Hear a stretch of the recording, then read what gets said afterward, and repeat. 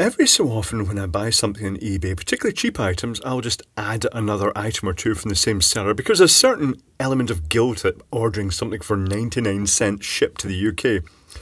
And one of the items I added on was this little power bank, and it's empty. Well, it's not empty now. It comes without a battery in it just because, well, battery, shipping regulations have made things a bit tricky that way. But it's a typical 18650 single cell power bank, and what makes this interesting is that when I went on looking in my purchase history, I was going into the purchase history for something like, say for instance, when I was making the video about the cheapest bulkhead ceiling type light on eBay, I'll go into the purchase history, find that listing, and then I'll print the first page off so I can say this is what I bought. But in this case, when I was looking for previous purchases, I noticed that some items had been removed by eBay. And they do that thing that they say, this listing has been removed by eBay. If you've already paid, then it's fine. But if you've not paid, then don't pay or don't proceed with this purchase. And one of the items that had been removed was this. And I don't know why it was removed. I don't know if someone had an incident with one, perhaps a little smoky lithium incident, or I don't think it's in breach of someone's design copyright. But anyway, it's a neat little thing. You can slide a plastic drawer out inside and it takes a single 18650 cell. And it's worth mentioning that it's a tight fit. This 18650 cell is not protected. It is a proper standard 18650 cell that has been ripped out of something. What was it out of? 1200 milliamp hour. It was out of a Poundland power bank, and it's actually better in this one because it actually offers better functionality. But lower standby leakage current is the main advantage. But one of the things that I think could be an issue is the spring at the back here is one of those big wide springs that if you put in some cells that don't have proper insulation over the outer negative sheath versus the positive, then sometimes you can put the cell in and it shorts the battery out, and it bridges from the centre contact to the outer side, and it will cause a bit of a smoky meltdown. That's the only thing I can think of, because otherwise it seems quite competent.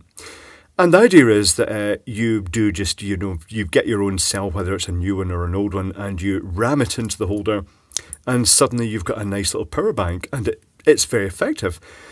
But I thought, okay, let's take a look at it and see if there's any flaw that I can find in this. And I looked at the chip, and the chip is an HT4928S. So I looked up the data sheet, and it turns out it's a very interesting power bank indeed because of the sheer lack of components.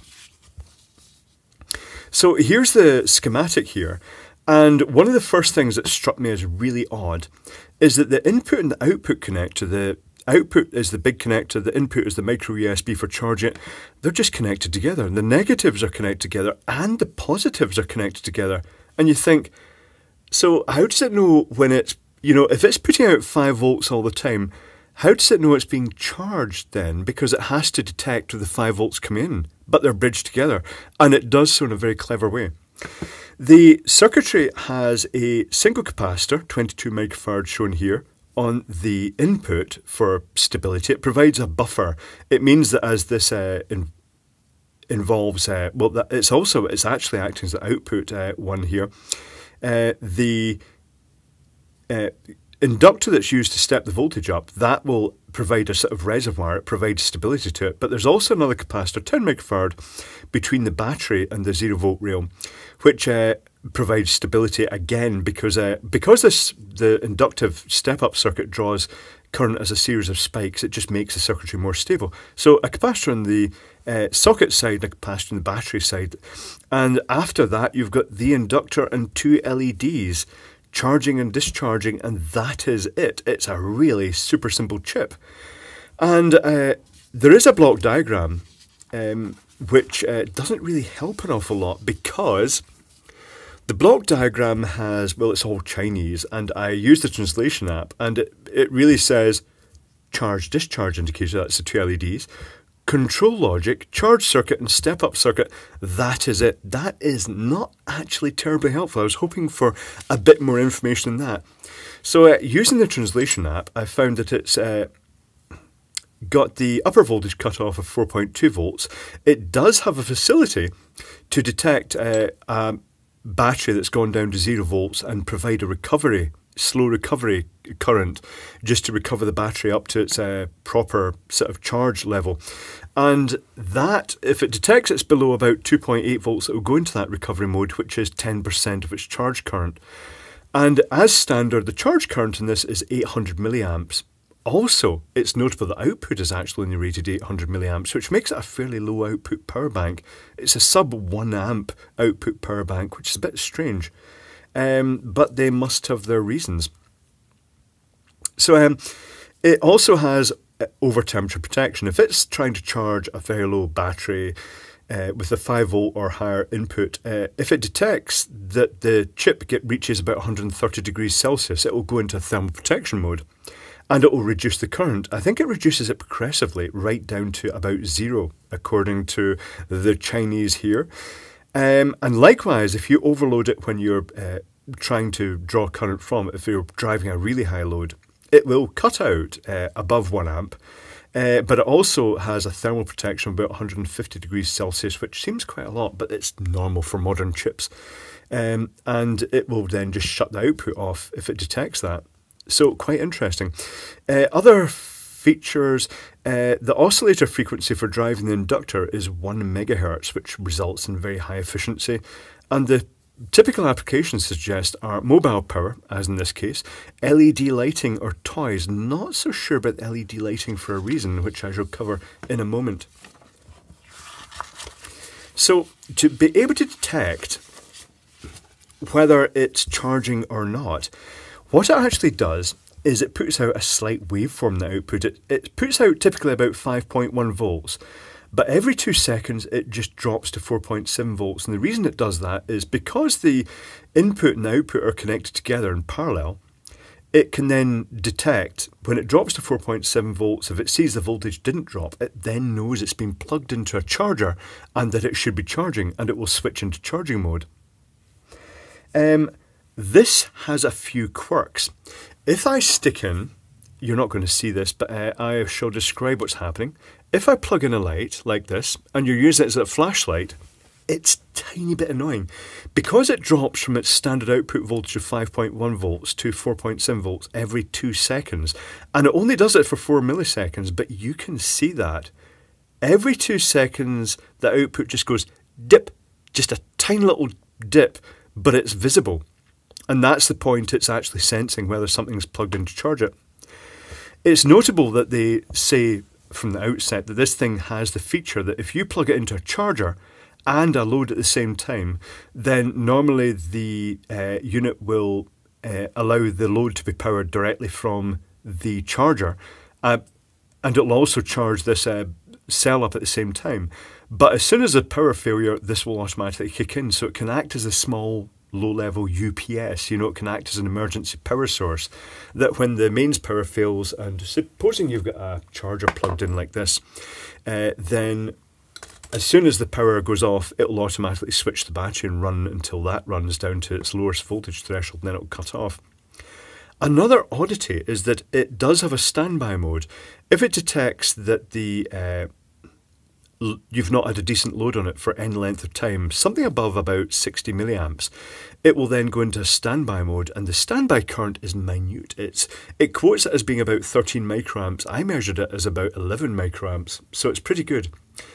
But it's got an odd quirk that kind of makes it annoying, and I'm looking around for something I had here that I have now misplaced. No, there it is. If you plug in a very low lighting load like these LED lights, unfortunately, I'm not sure if you're going to see this. I shall hold it up. It might not even be caught on the camera. But every 12 to 14 seconds, it goes into standby mode and then comes out of it again. You saw it there. It just dipped the lights. And it's going to keep doing that. It does it all the time, which means if you're trying to just power a small string of LED lights off this for decorative purposes, then it's quite annoying because it does that shutdown thing. It goes into standby and comes out of standby, and it makes them blink roughly every 12 to 14 seconds, which is a bit odd. It kind of spoils it for certain applications. The wake-up current is about 10 microamps, and the hold-on current is 60 milliamps here. It's a very interesting chip. It's a very minimalist chip. There's the bit referencing the 10% low-voltage trickle charge for recovering the battery. But it's an interesting little power bank. It's a neat power bank. Aside from the fact it will definitely only take an actual 18650 cell, it won't take the one with protection on it. But note that in the design of it, and I tested this, it's not doing what some of these chips do, and it's just enabling or disabling the boost converter, the inductor here, to actually drive the voltage up. It is switching it through the chip. And when the voltage goes too low, instead of just turning the boost converter off but potentially allowing current to still flow through the load, it will actually turn it off. If you charge the battery up to the full capacity of 4.2 volts, it will stop the charge current.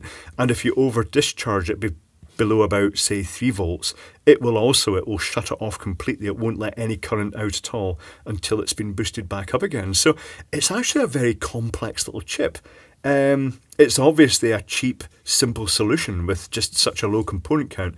2 LEDs if desired, 2 capacitors, and the inductor is all that's required.